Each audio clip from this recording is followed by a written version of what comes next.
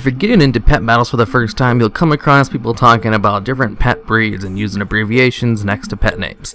So in this short little video, I'm going to explain what pet breeds are and what the little abbreviations means. It's all pretty simple, really. To start off, a pet's breed determines a pet's health, power, and speed.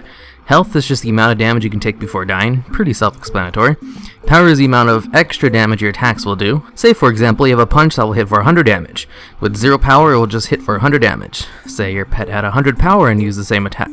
Now it hits for 200 damage because base damage plus power equals total damage. The power formula is a little bit more complicated than that, but that's essentially how it works. More power equals harder hitting attacks.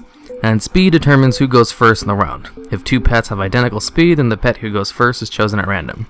Most pet types have a predetermined amount of health, speed, and power, and their breed is what sets them apart. For example, snails all have pretty high health and pretty low speed. Most rabbits have pretty high speed and low health. What sets the snails apart from each other are their breeds. There are 10 different breed variants. Breeds determine how much extra health, power, or speed a pet will get in addition to their baseline stats. Although instead of remembering all the different breed variations, it's easily simplified into a combination of 4 breed ID letters.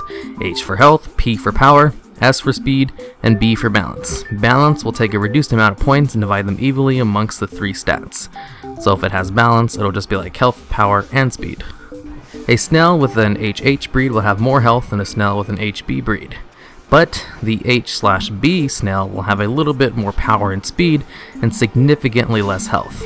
When the stats are distributed with breeds, pure HH, SS, and PP will have more points given out than crossovers. Say for example, there are 20 points total to give out in extra stats.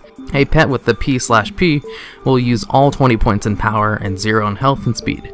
Let's say a pet has a P/S. They will be given 9 points in power and 9 points in speed and 0 in health. That pet will only use 18 points out of 20.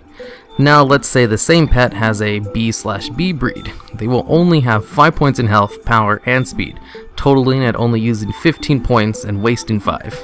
To sum all that up, pure breeds, P/P, S/S, H/H, have more stats than mixed breeds, and are more sought after. That's why people will farm Wisp and Mount Hydril forever looking for an SS breed Wisp because it's better than an SB Wisp.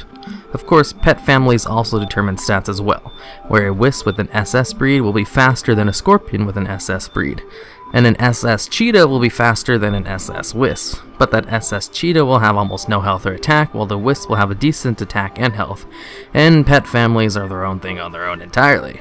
Some pet families are just better with certain stats than others, like cheetahs have the highest amount of speed and only 2 other pets can match it.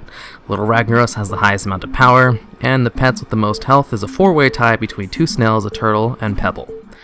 And so that pretty much sums up how pet breeds work. There is an add-on called Battle Pet Breed ID that shows pet breeds in game, and I highly recommend downloading it because outside of that add-on it's almost impossible to figure out pet breeds without it. I mean, you can do it, it's just hard as shit.